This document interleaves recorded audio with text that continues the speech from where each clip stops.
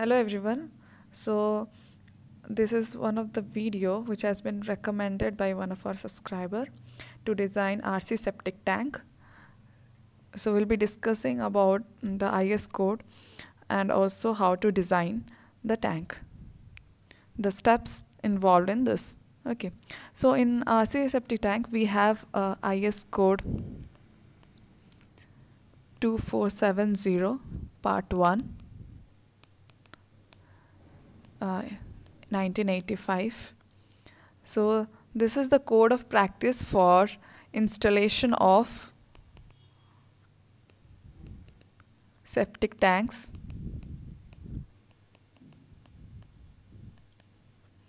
And in this part 1, because it has many parts, in part 1 they have explained the design criteria,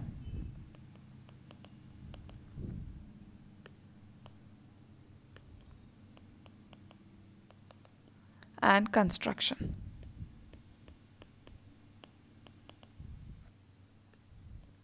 So if you're coming to the terminology, the effluent is the supernatant liquid discharge from septic tank. Then we have a scum, which is a greasy and other substances floating on the surface of the sewage. And then there is another term, septic tank, which is a watertight single storage tank in which sewage is retained sufficiently long to permit sedimentation. So this time is the detention period that we say, which is from 24 hours to 48 hours, which is also mentioned in this code. So what is the scum and effluent? If you come to this term, so I'll be explaining that also while going through the drawings. So this, if you refer, so this is bathtub, we have water closet, wash basin. From there it will transfer to the septic tank. Okay, then it will go for our secondary treatment or to the soil nearby. So this is what we are going to study today. Okay, how to design this septic tank. Now they have different tables where they have mentioned the probable discharge, which is given in liters per minute. So depending on this volume, you can design your tank. So in table 2 they have given up to maximum of 20 users. Similarly, they have also presented for different residential colonies where the users means number of persons that are going to use the septic tank, so up to 300. Then we have also for boarding schools and hostels, depending on the number of users, what is the probable discharge. As per this, you have to design your septic tank capacity.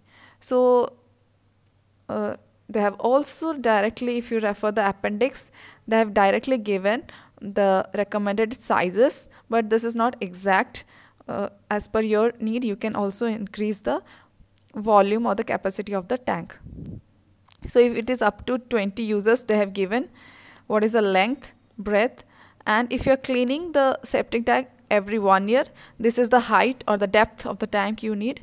And if 2 years, then it is little more height. Okay, so with this height, you have to also consider 300 mm as freeboard. So we will be designing for this. In this video, I'll be considering for 20 users. Okay, for where the length is 2.3 meter, width is 1.1 meter, and depth is 1.3 meter. For this size, I'll be showing how to design this. Okay. So these are the different recommended sizes for, again, residential colonies up to 300 users, and then for hostels and boarding schools. So they have shown what is the discharge amount, and also they have given the recommended size for that number of users in the code. Okay. Now, so this is what I was speaking on, detention time. A septic tank designed on the basis of the above clauses, it provides a detention period of 24 hours to 48 hours based on an average daily flow of sewage. So this is provided, that means this is the time period in which sewage is retained sufficiently long to permit sedimentation. Okay. So this is the time. And the septic tank should have minimum width of 750 mm and depth of 1 meter below the water level, and a minimum capacity should be 1000 liter. So the minimum capacity that you are going to design the tank should have 1 liter capacity. So if you this is one plan that is given in the code.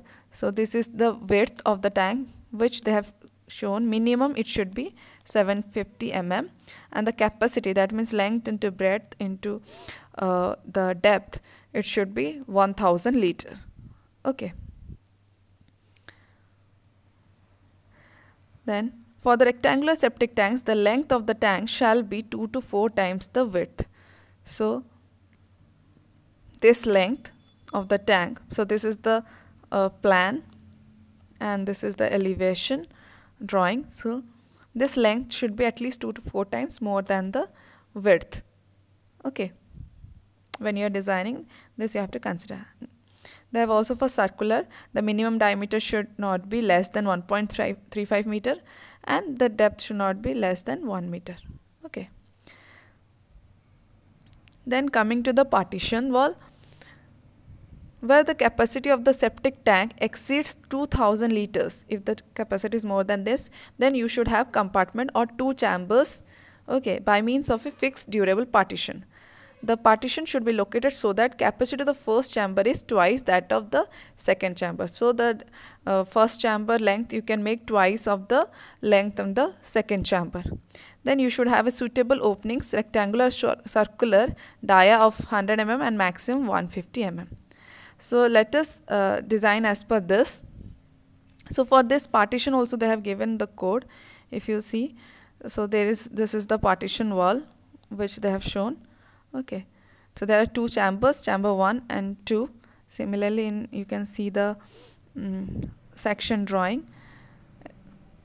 So you see here in the first in the chamber they are giving minimum slope you have to provide 1 in 10. This is also given in the code. Okay. So this is given in clause 4.1.1 that you should have minimum slope 1 in 10.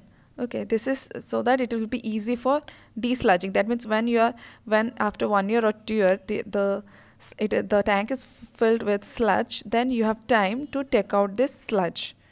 Okay. Now just I'll show here. So for 20 users we were going to design, right? So for 20 users the length is given 2.3 meter and breadth as 1.1 meter and depth as 1.3 meter. Okay, so plus I'll add freeboard of 0.3 meter which is 1.6 meter.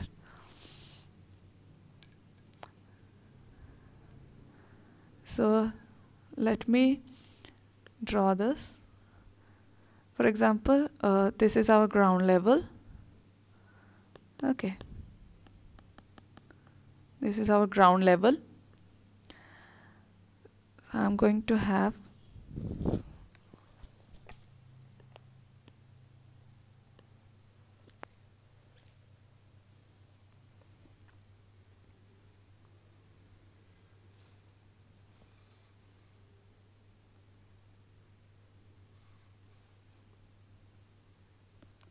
okay, so we have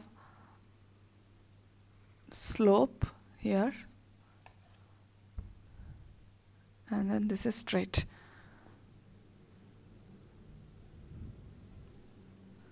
So you will be having a bottom slab here. So I'm going to provide here slope 1 in 10. Okay.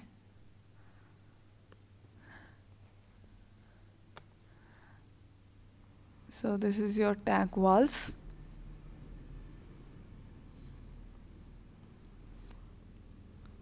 Then you have the roof slab.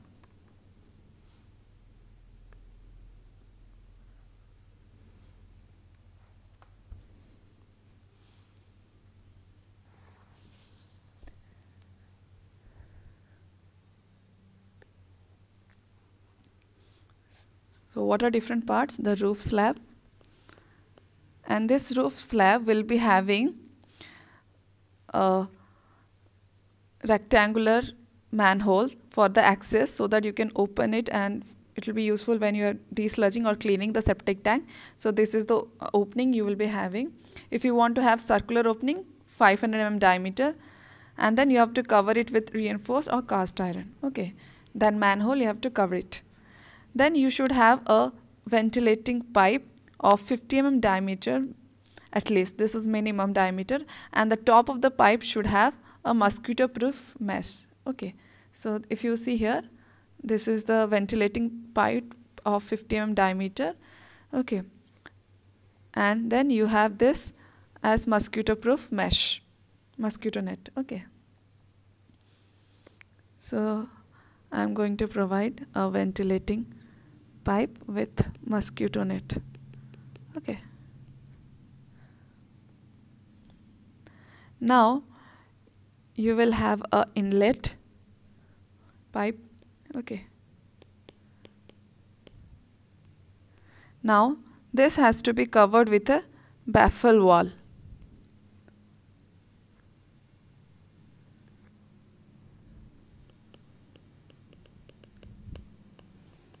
So this is a baffle wall. Similarly, you will have an outlet. So this is either to sewage treatment plant, or you will have some soil. To soil also you can put the outlet. Now here also you'll have a baffle wall. Okay, but this outlet, at outlet the baffle wall is not mandatory. You can have or you may not have, but at inlet you must have this baffle wall. So this baffle wall is necessary because what happens is, in this tank at the bottom you will have sludge. Okay, you will have the sludge at bottom. Then at the middle portion you will have a clear liquid. Okay, so this is the three terms that we started studying in the first terminology: sludge, then clear liquid, then above we will have the scum. Okay, that means these are the floating substances. Okay, so this will be floating. So they don't want that this should clog this inlet pipe. Okay, in order not to clog this inlet pipe, we should have this baffle walls. That's why it is most important, or it should be there at inlet. Okay, so this baffle wall is 50 to 100 mm thick. It can be made up of concrete or also plastic. You can put a plastic also. So if you look at the plan of the same tank, if you are looking at the plan, so you have this inlet and this is the baffle wall. Okay, it's not a complete continuous wall, it is a small that covers the inlet pipe. Similarly, you can have a baffle wall or the cover, plastic cover, and then you have the outlet. Okay, this is the plan. Now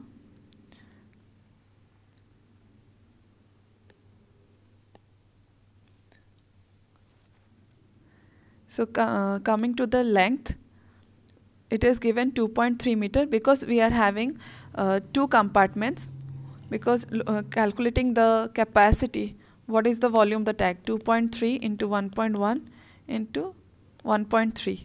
Okay, so if I multiply, it is 3.3 meter cube. So into 1000, to convert into liters, so it's more than 2000 liter. So it is more than 2000 liter. We should have the compartment or the second compartment or the partition wall, right? Now so if each length, that means the first length of this compartment will be, if I divide 2.3 by 3, because the length of this second compartment should be half of the first compartment, or the first one should be twice of that. So by 3 if I do, I'm getting 0.76. So let me divide the length as, first I'll make this as 1.55 meter and this as 0.75 meter. Okay. So this is my length of the two primary and secondary chambers. And coming to the breadth, I'm having 1.1 meter. Okay. And the depth is 1.3 plus 0.3. So if this is the water level, maximum level, this is 0.3, 300 mm, the freeboard.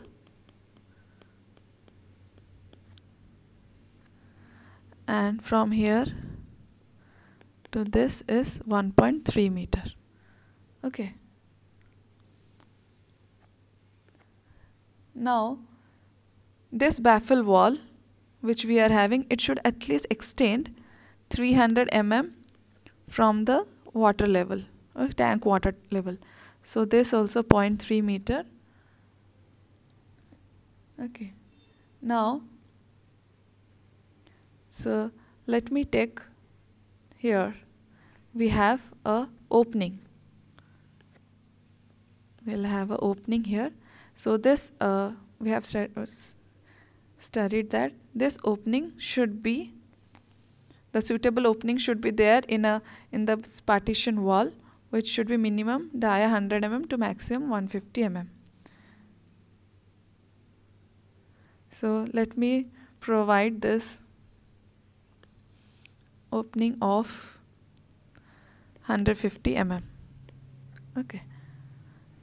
So now we have 300 mm.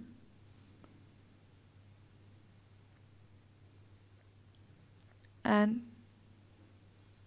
this wall is not a complete wall. Okay, this means the wall should be start from 150 mm, then it continues till here, because this space is called as ventilating space. Okay, so this 150 mm opening I am providing from, then again we have 150 mm because total freeboard is 300 mm. From here, then we have an opening of 150 mm. So let's this be 300 mm again I am providing. Okay. Then after this will continue the partition wall till end, bottom. Okay. So what will be the height here? Because total is 1.3 plus 0.3 is 1.6 minus 0.3 minus 0.3. So 1 meter minus 150, this is 850 mm. Okay. So this is, we have the drawing. Now how to design this? So the outer, what are the parts? Let me write down first. So we have to design, first is the roof slab. Then we have the outer walls, tank walls. Right? Then we have the bottom slab. And we have this partition portion, partition wall. Okay. Now, so the roof slab and the outer tank and the bottom slab is same as you have to design as underground water tank. So I have provided the link of this design. So this you have to design same as underground water tank. That means the load will be here soil and here water pressure inside, right? You have to design. And the roof slab, there is you can just provide a minimum load. So like two-way slab you can design, okay, supported by on this walls, on this outer walls, right? Then the bottom slab you have to design.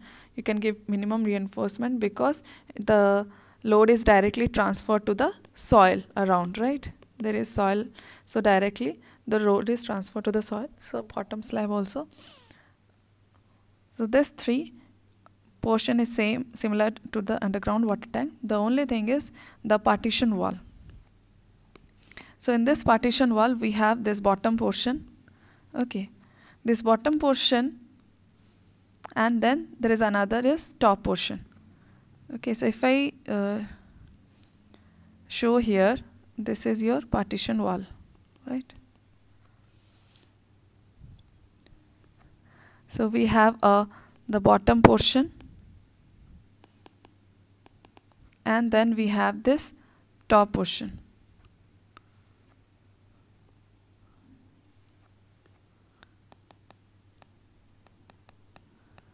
So in the bottom portion, if you look at, so you have this bottom slab, right, and you have this partition wall. This partition wall, so what is the load? Water pressure only, okay, because the sludge, that load will directly transfer to the bottom slab, which will transfer to the soil directly. So bottom slab you have to just design like in underground water tank, because the sludge weight also will directly transfer to the soil. So this water pressure, so once this water pressure fills in the primary tank, then it will transfer to the secondary tank, and the water pressure will start. That means it will start balancing the water pressure. So it is better, or the critical condition will be when it is the water is, or the tank is filled at the left side. So you have to design for this water pressure. So rho GH, okay, for this depth, which is 850 mm. So let this be water pressure W. So what is the condition for the outer water tank walls? We have designed this as propped cantilever, right? We have taken the moment as propped cantilever because of the roof slab present, and it is fixed at the bottom. In the partition wall, if you see, this is fixed because of the bottom slab, but at the top it is free. So it is like a cantilever. So your moment will be at this, the moment for which you have to provide the steel, it should be half into W into the height H, okay, into this is H by 3. Okay, for this you have to calculate the steel. Okay, steel formula you will use similar to the outer tank walls. The only thing is the moment will be, the formula for the moment will be different because the support condition is different. So like this you will provide the steel for the tank. Okay, so it will be same as the outer tank walls. The only thing is the loading condition, because in the outer tank walls we had soil in one side and water in the other side, but here we have both water. So you have to design for the critical condition when the water is at one right side only. Okay, you have to provide steel. So coming to the top portion, if you see, we have in the top portion we have gap here, right? Here it is, there is opening, and we have at the top also opening. That means this wall is supported. If you see here, that means this the upper portion is supported by the end walls. Okay, at end walls. So this portion, so what is the dimension of the top portion? That means this is 150 plus 350, okay, 450 mm. And the thickness, if you look at the thickness that we have considered as underground water tank was 250 mm. So let me consider 250 mm thickness. So the wall thickness is 250 mm width, and the height is 300 plus 150. So this is 450 mm. So this is our size, and the length is the width of the tank, that is 1.1 meter. Okay, so this is the size and this is your width, cross section. Okay, this is your cross section and this is your width of the or the length of the structural membrane. So as it is supported at these two ends, that means you have to design this as a beam. Okay, so this portion you have to design as a beam. Coming to this, the span by depth ratio, if I check, that means span is 1100 mm, 1.1 meter, which is 1100 mm, by depth is 450 mm. So this value is 2.4. So this value is less than 2.5. What is 2.5? If you refer the clause number in IS 456, the clause number 29, IS 456, so this is for D beam. If your span to depth ratio, that means if it is less than 2 for simply supported condition, if it is less than 2.5 for the continuous condition, you have to design the beam as a deep beam. That means, so the partition wall you are designing it as a normal wall, whereas the top portion, this you have to design as a deep beam. Okay, so that means the deep beam supported at the fixed at both ends, which is supported at the walls, because in the walls, how the walls or the columns, the load is transferred to the foundation, right? Normal in columns or walls, but in case of beams it has to transfer to the supports. So if you see the structure, how it is supported the walls. So the load from the beam will be transferred to the walls, then from walls to the foundation. So this portion you have to design as a beam, and as you see, this is the ventilating space above this wall, right? So this is a ventilating space here, and so there is no load on the beam. It has to be designed only for the self weight.